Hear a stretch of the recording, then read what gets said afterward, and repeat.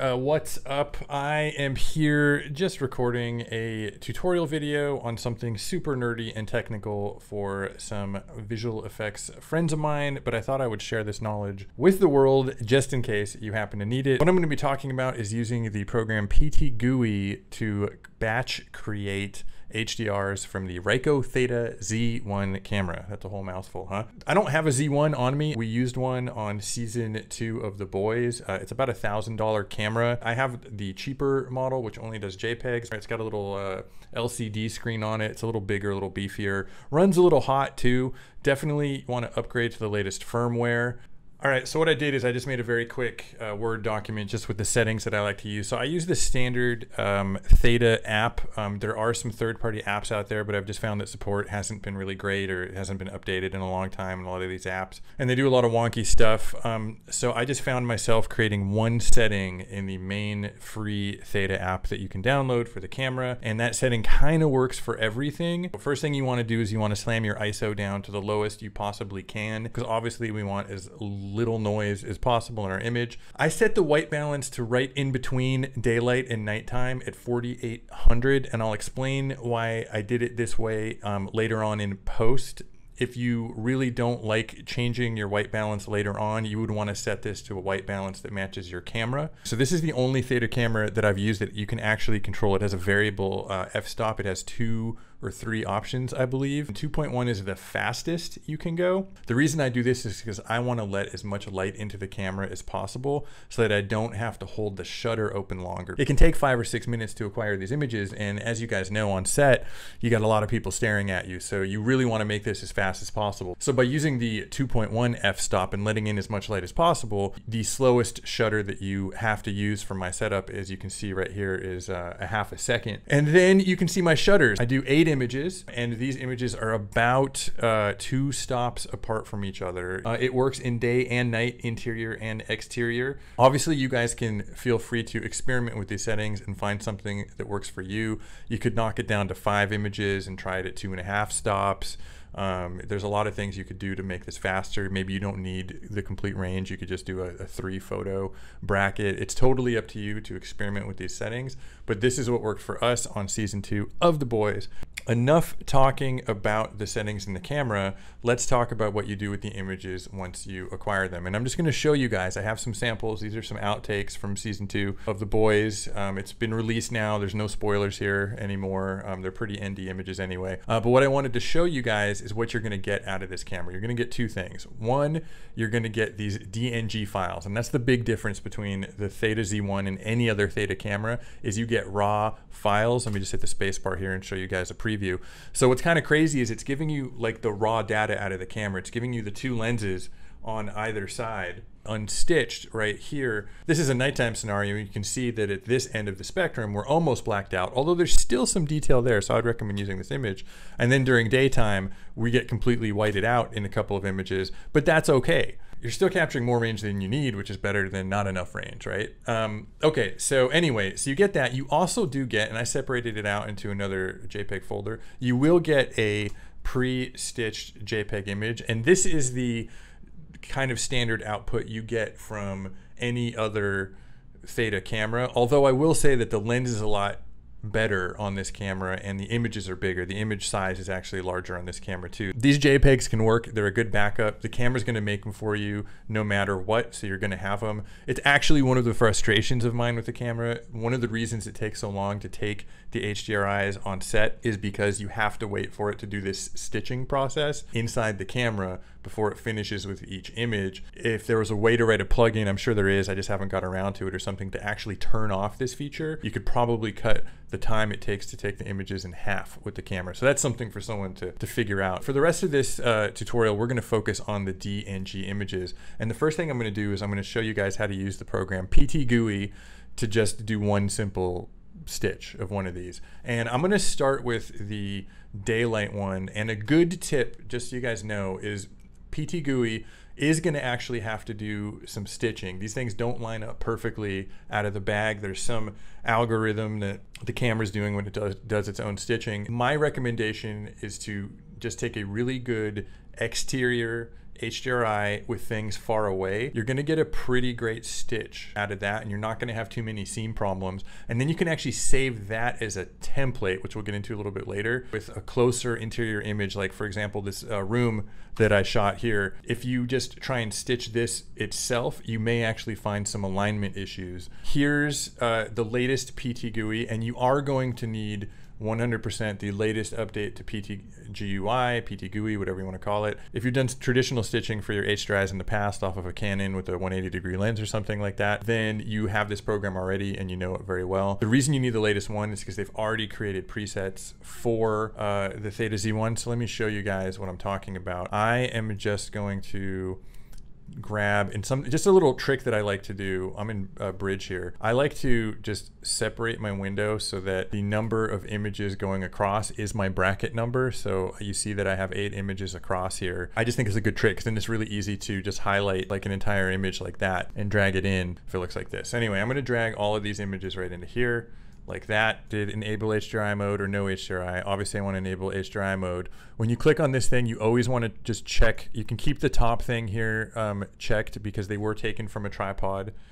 This second option here is if everything's shaky. The thing you always want to check though is you want to make sure it says true HDRI here. So just switch this to true HDR and hit OK. If you look in the masking area here, you can see that what it did is it doubled our effective amount of images by masking one half of the Theta images and then the other half of the Theta images. That is huge. So you don't really have to do anything. You don't have to do any circular masking or anything like that. You're pretty much done. The next thing you have to do is you just have to go to Align Images.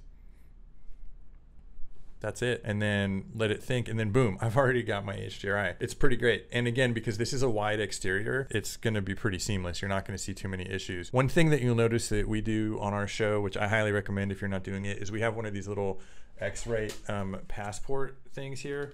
These are great. They're pretty cheap. I'd recommend any visual effects supervisor on set Data Wrangler has one of these in their bag, and we have it clipped to the bottom. We have a full X-Rite chart that that we will put in front of the actual cameras when we're done filming a visual effects shot. So regardless of what your white balance is, because you know in this day and age things go through so many color grades and dailies and stuff like that, you'll have a color reference comparing your HDRI to what the camera saw. All right, so one thing I actually do like to do is I like to center this chart in the center of the HDRI image. So I'm just going to go to numerical transform, and I can never remember which one this is. It's yaw. Okay. Throw in 180 degrees on your yaw, and it's just going to rotate everything. And now you can see that the chart's lined up, and it's a lot nicer.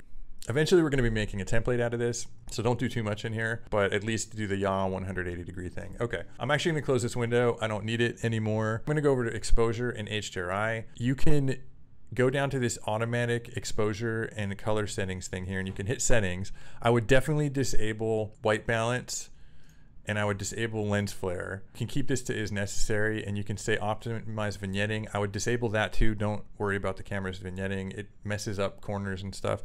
And then you can say optimize response curve, and you can hit OK and just hit OK again. What you're going to see here is it's going to kind of change the curve here. What's happening is you probably didn't set a medium exposure when you did this, right? We're just shooting 8 random images at an exposure of our choice. So this is going to kind of find the midpoint of exposure, and it's going to kind of adjust everything to that midpoint. So when someone opens this up in Photoshop or something like that, they're going to be right at the middle of the HDRI.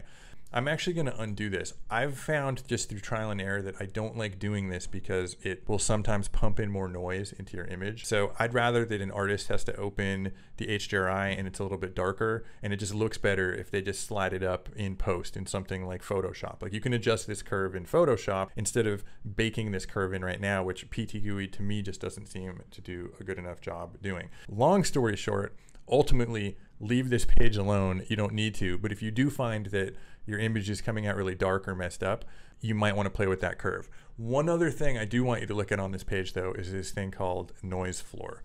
Something I haven't mentioned yet is that DNGs actually don't work very well in PT GUI, and this noise floor has something to do with it. So I'll show you that in a second. But all right, pretty much we're done. I'm just going to go to create panorama, all the usual settings. I used to use .HDRI files. Now I've switched to EXR.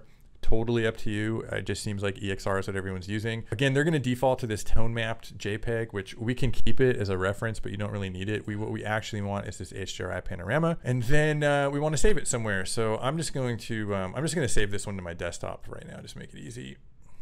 You can name it whatever you want to do. I'm just going to leave it alone for right now. I'm going to stitch this panorama. Takes a little bit of time, much faster in this day and age though than it used to be. All right, so everything's shown up here. We have our JPEG right here, which you can look at. So this is just a nice quick reference. It's not an HDRI or anything like that. We have this EXR, which I'm gonna open in Photoshop. So just give me one quick second while Photoshop opens up. I'm just gonna go to my desktop and I am gonna open up my EXR. Just always hit okay for that EXR thing, doesn't really matter. So here's what I was talking about. I'm in the center. Down here I can control my exposure. If I were to change that curve, maybe it would have come in a little bit darker, but it's pretty easy. All the information's there. You can see that we've got this wonderful, we go down to about here before the sun clips. We go to here and we've got lots of nice detail in the shadows, just a little bit of clipping on the top and bottom. But this is a very good HDR. Actually, this worked perfectly through the DNGs. All right, so let's try the same exact thing on one of my nighttime HDRs and see what happens, shall we? So I'm just gonna go back into Bridge. I'm gonna highlight this night interior stuff. You know, let's do this one here. This is a pretty rough one, pretty dark, right? So I'm gonna take this one, drag it in, and I am going to enable HDRI mode, true HDR, and align images that fast. Okay, so pretty bright. Now we've got some weirdness because people were moving. That could be something that happens to you guys, by the way. I'm still of the philosophy that better to have something than nothing. So if you can't get your crew out of the way, just shoot the HDRIs anyway. They can always be painted out in Photoshop or something like that in post, but it's better than not getting anything. I'm just gonna close this. I'm not even gonna worry. I mean, I could go into my numerical transform and just turn this to 180. This is me shooting it. I didn't even have a chart. Bad me. And I'm just going to go to my project settings here. I'm going to turn my noise floor down just to sort of exaggerate this issue for you guys really quickly that I've come encountered to. I'm just going to go to create panorama, EXR, right on the desktop. And I'm just going to hit create panorama. All right, so I'm opening up the new one. You can see it kind of comes off very dark at the midpoint.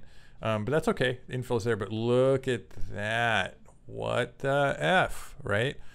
We've got all these crispy dots right here, and these suck. And I was super bummed when I first saw them. I was like, man, this sucks. I mean, the raw file is supposed to be better. The things I've discovered that you can do to fix this problem, you can go and you can play with, you can go into exposure HDRI, you can play with this noise floor setting here, and you can raise it up. I'm going to raise this up a bunch the other way now, maybe to the midpoint here, and I am going to create this panorama again, and this looks a lot better, right? We got rid of all of the noise. I have found though, just to warn you guys, if you crank that noise floor too high, you'll also clip some, like you'll get some weird like black clipping errors. It happened pretty good this time, but take my word for it, it can also lead to errors. So what that means is you would have to actually, I think you might be able to see some right in here. Yeah, see this stuff that's happening in here? It's actually in the whites, it looks like. So that's what happens when the noise floor gets too high. It doesn't know what to do with these pixels. Also doesn't look good, right? This is a long-winded way of me saying don't use DNG files. So what are we gonna do? What I found is that you want to convert all of your DNG files to TIFF files, and it's not that hard to do if you have an Adobe Cloud subscription, which you should if you work in visual effects or anything graphic related, and it's using Bridge and Camera Raw, and it's really easy. You can just, in Bridge, you can Control A, select every DNG in a folder, which is why I have 3 sets of HDRIs in here, so you can see that you don't have to do this one at a time. You right click and you say open in Camera Raw, and that's going to open it in our Camera Raw. Yeah, so this is like the newest Camera Raw, whatever. By the way, this is where, when I set everything to 4800, just to show you guys, this is where you can change your white balance if you want to before you spit these out. So if you happen to jot down what the white balance was for a series of images, for example, let's say that when we were outdoors, right now I actually had it at 5600, but let's say I wanted it to be 4200. can just type in the temperature right there, and you can see that your images have changed white balance, and that'll actually bake it into the TIFF images we're about to make. This guy was all the way down at 3700. I'm not sure why we didn't just have it set to 4800 here, but that's okay. Or 4200, whatever we want it to be. You can see we could make this 5600, which would be daylight balanced. We could bring this all the way down to 3200, which is tungsten balanced. The choice is yours here. You can do whatever you want to. I recommend just writing down what the white balance was in the camera and then plugging it in here. But once you've done that, you're just gonna highlight every single image right here. So this has changed a little bit. Sorry guys, this has changed a little bit. You're gonna highlight every image here, and in the new version of Camera Raw, you're gonna come up here to this little icon that says Convert and Save Images, and it's gonna bring up your sort of classic Adobe conversion thing. You're gonna want it to be TIFF. You're gonna wanna select a folder. What I do is I just make a folder called DNG, and then I make a folder called TIFF, and I'll put these in the folder called TIFF. I leave the file names alone so that they match the DNGs. And the very important thing you want to do is you want to switch it from 8-bit channel to 16-bit so that we keep all that juicy range. Leave everything else alone and just hit save. This is a pretty fast operation. I've done hundreds of images. It takes a couple of minutes. So I'll just come back when this is done. All right, so now we're done with that. I'm going to hit done. And I'm gonna go back into Bridge, I'm gonna go out here and go into TIFF, and you can see that now we have TIFFs. This is something, unfortunately, you have to do with all of your DNGs if you want to avoid the potential of having that little pink popcorn problem. It just works better. So I'm just gonna go File New and just show you guys really quickly. I'm gonna say Don't Save. Let's take that crappy nighttime one, drag it in here, and just do this really fast. Enable HDRI mode, True HDRI, align images. And yep, that's all good. I'm not going to worry about the 180-degree thing. I'm just going to go to Exposure HDRI, make sure this noise floor is pretty low. We actually don't really need to worry about that anymore. And I'm going to go create panorama, HDRI, save it to my desktop, save, and create panorama. All right, so one thing I ran into when doing this was an OpenCL error. It's all PT GUI defaults to using your GPU now, which is really cool. It's why things are a lot faster. If that happens with the TIFF files, just quit it and open it again and it'll work just fine. Sometimes it gets confused when you try and do DNGs and TIFFs at the same time. You can also hold down Shift and open PT GUI to turn off the GPU. Then you're using your processor, but it's gonna be a lot slower. So be careful with that. All right, I'm gonna open Panorama 3 and you are gonna see that there's none of that pink stuff. There's like one little dot here, but that could just be a pixel error in the camera or some negative pixel error, pretty minor. But generally speaking, no issues with that. And this is a pretty quality HDRI. Just to show you guys, the image size is 7,382 by 3691. It's pretty darn large. It's really crisp if you go full resolution. You've got a lot of detail. You get some weird blasting out in the lights when they're clipped, but when you come down here, as a lighter, this is kind of where you want to be. You get to see where all your light sources are very nicely. Now, what I'm going to show you guys is how to create a batch template so you can do this even faster. This is what everyone's been waiting for. This is the main course of today's meal. What we're going to do is we're going to make a new project. And it's been a while since I've done this, so I might fumble around a little bit, but that's okay. It gives us all time to learn together. We're going to create a batch template. So the way we're going to do this is we're going to go into our TIFF folder. Actually, again, I like to do it through here just because it's easier to know I'm getting the right things. And I'm going to use my daylight exterior one that's really wide because that's the one that's going to get me the best stitch. And I'm going to drag it into PT GUI. And we're going to enable HDR mode, True HDR. And we're going to align images. We're going to go into numerical transform. We'll do the yaw at 180. Apply. I'm not sure why it's not updating here. Welcome to the wonderful world of computers. But there we go. I'm going to trust that it looks fine. There we go. So my image is fine. I'm just going to switch this to 180. I'm not going to mess with this horizon issue. It could have been hilly there, or maybe we didn't have our tripod lined up perfectly, but it's going to be different on a case-by-case basis. So it's definitely, for a template, better not to mess with that. Okay. Something that I don't always do, but I'm going to do right now, is I'm going to go to this optimize thing. I'm going to optimize, and you want this to say good or very good or excellent here. I'm actually surprised that this only says good. Usually it's better than that, but this is fine. Good is going to be fine. You can also just look around your image and make sure that all the stitching looks good, but you want it to be good. If you get one that says like not so great or average or something like that, find a different image to use for your template, because that means you're going to have stitching errors. If you wanted to, you could do an optimization here, but again, that's going to be different from image to image, so I don't think it's a good idea. And I'm just going to lower the noise floor just a little bit here. Now here's where we get to do a little bit of fun. And by fun, I mean not fun at all. We have to go through all these checkboxes, but this is where we create our template. We want to keep all these checked.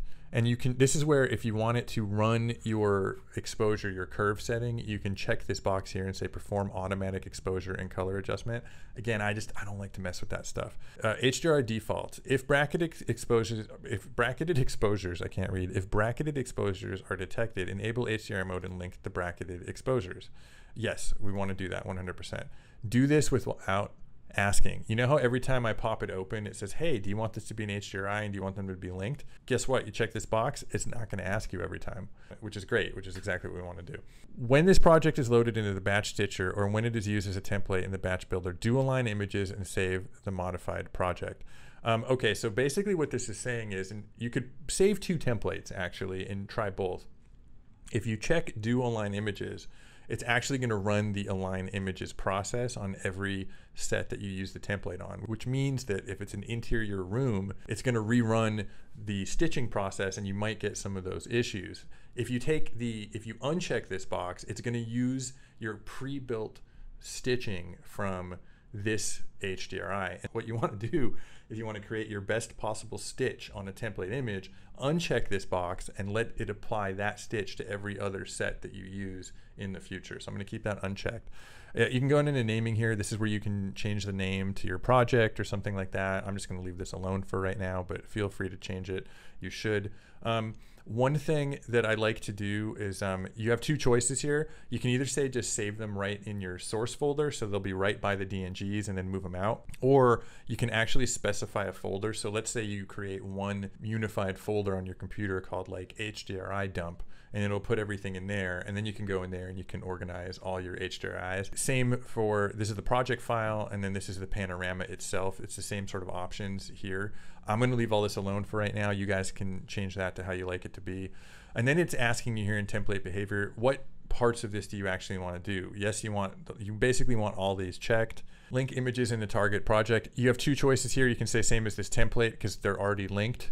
Or you can just force it and say automatically link images based on exposure. I would just leave it as save as template. So you want to leave this unchecked again. If you, in batch builder behavior, which we're going to use the batch builder, if you check this, it's going to like check the lens settings again, and it's going to change some stuff. And again, because we're using the same camera and the same lenses at the same exposures every single time, you don't need to check this. And the rest of this stuff, I think you can just leave alone. So that's pretty much it. That's going to work. So now the last thing you want to do is you just want to make sure your settings here are the way you want them to. This is actually going to get overridden. You might want to change something. I just realized I was doing wrong is I had the EXR to with alpha half float. Very important since we're making a 32-bit image. You want to go 32-bit float. Turn off the alpha channel. We don't need it. You can use compression. If you're going to use compression, use zips or zip. That's the standard for programs like Nuke. So I should have done that on my images before. That's my bad. Make sure this is 32-bit, or just change it to HDR Radiance, which is a 32-bit file by default. But yeah, JPEG, I don't really care about. You can do whatever you want to. Keep all your width and height default. Great. We're going to leave the rest alone. That's it. Now what we're going to do is we're going to go File, and we're going to go Save as Template. And I already have a couple because I've done it. You can see that I've created 2 templates actually. One where it automatically calibrates the camera because sometimes maybe you want to, I don't know. And one where you don't need to because the camera is all already aligned. I'm just going to make a new one, Z1, already aligned version 2, just so we have it. And I'm going to save. All right, guys, now that we've created that template, let me show you how to use it because it's a little confusing in PT GUI, but once you get it, it makes sense. There's 2 things here, the batch stitcher and the batch builder. We're going to start with the batch builder, and it's going to bring up this little window. And what you can do here is you can drag in your, let me make this a little clearer for you guys. You can select images manually. I think you can just drag them in like this. No, you can't. Okay. So you're gonna go select images manually, and you're gonna go in here. And again, I kind of like to just line this up so that I see all 8 of my images, so I know that I'm doing this right. There we go. And we'll just take one for now. In fact, I'll take this third one here. It's a different one. And take this third one. Highlight all the images that you want and hit OK. I'm going to select my template right here. I'll do already aligned version 2. Again, it's going to give you one more override. So if you wanted to run align images, you could right here, but I'm not going to. I'm just going to put it right here. And then it's going to create a project file and save it. So you can choose to just delete that project file, or you can delete to keep it. You can create a list and send it to the batch stitcher, which we're going to do a little bit later. But right now I'm just going to generate projects. It's going to ask you if you want to send this project to the batch stitcher now. Just say yes. And it is creating my panorama. You can see the slider here without me doing any of those settings in PT GUI. All right, so now that that's done, let's just go into here. And you can see it's right in my TIFF folder. It's a little ugly, but that's okay. But right down here, you have a project file. So if you wanted to go in and make tweaks, you could, or you could have chosen to delete this file. We have our JPEG, and then we have our 300 megabyte HDRI. Let's open up that HDRI and see what it looks like. Considering I haven't even looked at these images, it's still going to ask you about the alpha channel thing no matter what you do, because it's weird with HDRIs. But let's open this up and let's take a look. And look at that. That is a really nice quality. Let's make it full screen HDRI. There's Ryan taking the HDRI and a crew eagerly awaiting him finishing the HDRI. But what's great about this one is we're interior. I'm not seeing, if you saw stitching problems, they'd be right here. I'm not seeing any stitching problems because we got a great stitch from that exterior image. And then, you know, just to show you guys the power of HDRI, we have outside a window, we're in a dark room. It looks like we've got the full range outside that window. And then we can also brighten it up and get the full range inside. Here's some more windows over here just to show you. So yeah, and you can even see these lights coming back to life here, and I can go a lot darker than that. Yeah, in fact, I think we've got like the full range of everything in this one, which is great. So boom, I just batch processed an HDRI, but I'm gonna make it even easier on you guys because that's still too much work for me, because there's no way you're gonna do one at a time, right? No way. So I'm gonna delete these. We're gonna do one more thing.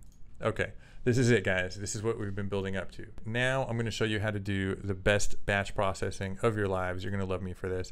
We're going to go back into the batch builder. Instead of saying select images manually and going and plucking out the images in the folder, we're going to say detect panoramas.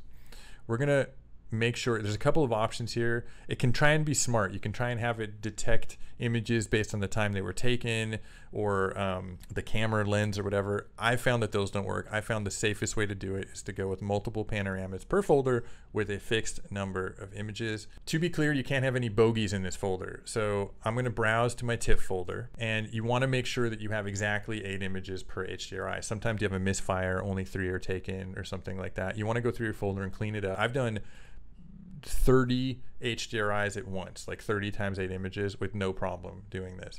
I'm going to change this to TIFF. You can have it sniff out the file extension, or you can leave it empty and then it'll use every file in the folder.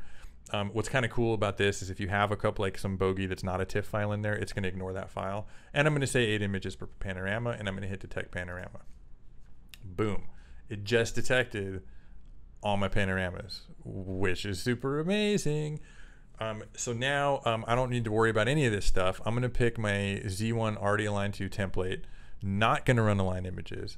I'm actually just going to delete project files because I don't really care. And I'm going to just check this box this time that says send the generated batch list to the batch stitcher. And I'm going to say generate projects. It's going to take a little bit of time thinking. I have 3 projects. It's already running it, guys. It's already creating my HDRIs out of that folder. I am going to have all 3 of my HDRIs done in, I don't know, 5 minutes, 10 minutes. I've done about 30 of these. It take 15, 20 minutes. It's going to depend on the power of your computer, but that is it. Once you have created a template to your liking, you never have to deal with the settings again with this camera, and you can just start spitting out HDRIs like crazy, and I love it. All right, guys, so it's done. It took about 5 minutes to do those 3. Let's go take a look at our results. So again, you can see we don't have the project files now because I told it to delete them, but we have our JPEG and our HDRI. All I pretty much do is I go sort by type, and I just highlight all this stuff. I cut and paste it out of the folder. make a new folder called HDRI, paste it in there. Now again, you can choose to have had these already go to some folder of your liking, so you don't have to do this, but it's the easiest way for me. And let's take a look. And yep, there it is. Look at that. That's 1, 2. All right, a little bit darker. And by the way, this is like this is a really quality HDRI to me. I mean, look at the detail. A little bit of an overcast day, nice and flat, which is cool. You don't want to mess with your colors too much in the HDRI world, but you know, there's distortion obviously because it's an HDRI, but look at the detail in the leaves off of this camera, much better than the older Thetas for sure. All those people that used to complain to me that it's not real and you're still using Canon cameras like the dinosaur days can use this. But I don't know, I think this is a really pretty high quality image here. And then of course we've got our last one here. Wonderful. Again, nice, really high quality, very useful. That is it, guys, for this tutorial. I will actually take my PT GUI template file and link it down below. So if you don't even want to bother making a template, you can just use mine. If you just go save as template in PT GUI, it'll show you what folder it is, and just copy and paste that path and paste it in there and you'll have your own template. I hope you guys like this video, and I will see you guys whenever I feel like doing another video. So I will see you guys next time.